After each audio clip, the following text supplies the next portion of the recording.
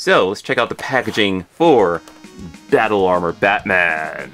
Yeah, it comes with a gun, but it's actually not a gun. On the back of the packaging, it says, wait, it's an action blaster. So I guess it would be some form of a gun?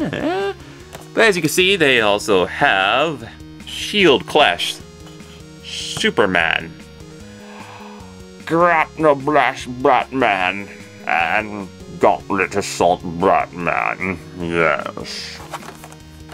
Battle Armor Batman, people.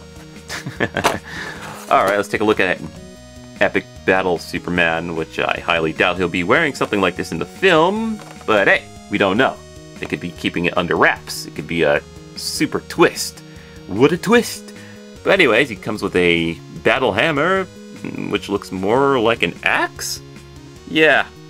But also in this line, you can also collect Aquaman, Wonder Woman, and the figure I just showed, of course, Battle Armor Batman.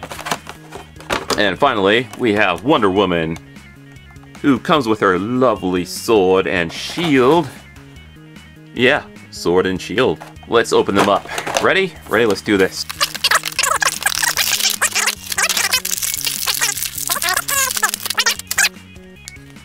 Battle Armor Batman. Head can rotate a full... Nope.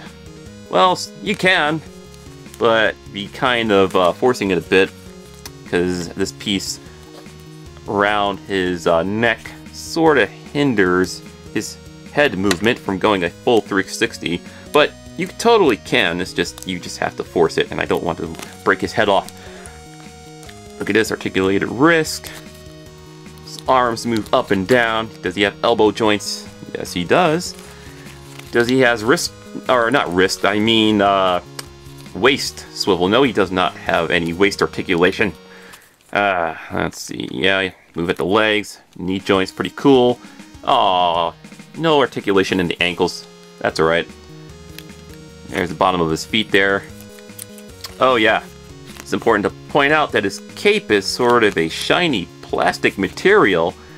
It's not cloth, like some of the previous Batman figures that have came out from, you know, DC Collectibles or some other companies, but okay. I see what they got going on here. It's pretty cool. Let's stick this in his hand. What is this called again? Where did I throw that box to? Ah, there it is. Okay. Oh, it says Action Blaster. So, pew pew, pew pew, pew pew. Yeah, got my Action Blaster because, well, that's what Batman uses, right? He uses an Action Blaster. Alright, let's open up Epic Battle Superman. Ready? And get his battle hammer, or axe. It looks like an axe. I'm sorry, this does not look like a hammer. Alright, throw these to the side. So, let's check out his articulation. Kind of same thing with Battle Armor Batman. Some of the head movement is kind of hindered by that piece around his neck area. Alright, so arms. Oh, hey, what's this? Oh, that's pretty cool. So that could kind of move up so it doesn't hinder most of the arm movement, which is pretty nice. Pretty nice, check that out. Got elbow articulation in the elbows, and oh, he swivels there too at the forearm. Wait, did I miss that on the Batman figure? Let's see. No, it does not swivel at all. Only on the Superman figure. Interesting. Interesting. Yes, yes. Pretty cool, pretty cool. No wrist articulation. No movement in the waist, as you can see. Legs do move forward and back. Oh, about that much. Yeah. That's as far as his leg can move back to, but he does have knee articulation and, of course, no ankle pivots or anything like that, since these are for the younger kids. But you take his battle axe, stick it in his hands. Well, if you look at his hands and you look at this axe, it's going to require a little bit of work. So while I work on that, I'll talk about his cape. Once again, shiny plastic material. I shouldn't say shiny, sorry. I should say smooth. Smooth plastic material much like this Batman figure. And I can't get his axe in his hand. Ah!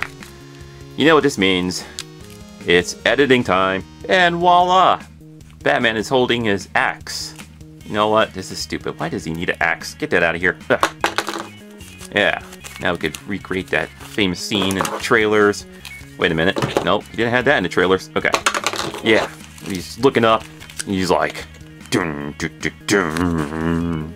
Tell me, do you bleed? You will. Yeah. Yeah, Batman versus Superman, yeah. Oh, Batman, no! Oh, he just... Well, there goes Batman. He just flew off my table. And finally, we have the lovely Diana, aka Wonder Woman. So...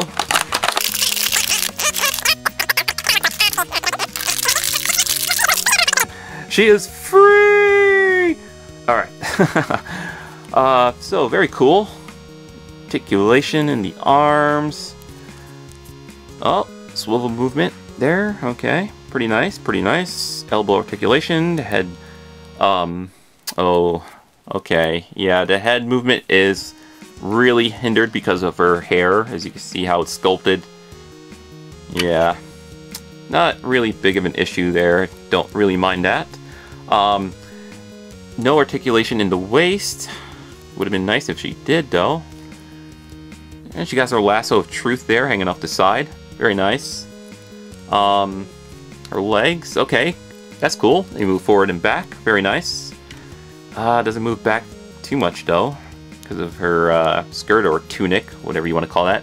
Knee articulation, of course, and no articulation in the ankles. All right, so let's give her her sword and shield here. Let's see. Yeah. Let's see if I can squeeze that in her hand. Oh, that sounded so wrong.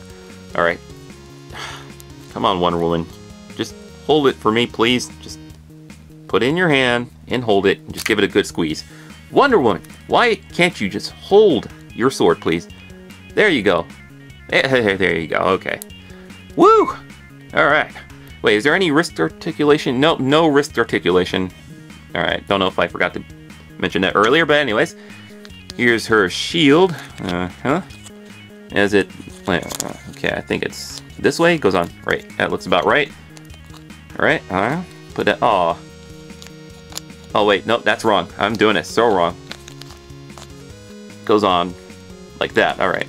So I was getting her wrist in between those, which is the incorrect way. Actually goes on like that. At least I think so. There we go. Alright, cool. So she got a mighty sword and trusty shield here. And sort of swivel her arm there in front of her torso to help protect her from a doomsday blast, I guess, like they spoiled in the friggin' trailer. This is important to mention. It is kind of loose on her. It doesn't really, okay.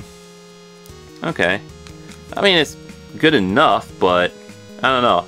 It doesn't really snap on too tightly. So if you move it around a lot, it might come loose. Well, I don't know. Yeah, I guess it's good enough. But yeah, you know, oh, see, there it goes. Yeah. So you know what? Boop! Screw that. So you can have her come down like, whoosh. Is she with you? I thought she was with you. Too many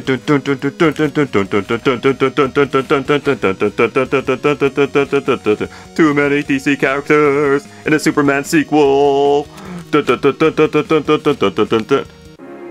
Alright, so all joking aside, I thought I'd sort of do a size comparison with these new Batman vs. Superman figures and the Movie Masters Man of Steel figures from the first film. In my other video I call these Movie Masterpiece. They're just called Movie Masters, so that was my mistake. So they're roughly around the same height, as you can see there. So these basic 6-inch figures, they do line up well with the Movie Masters. I do have the DC Multiverse figures.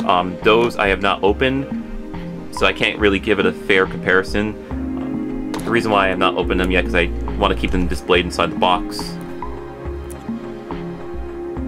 you go. Kal-El and Jor-El. Looks pretty cool. Let's see.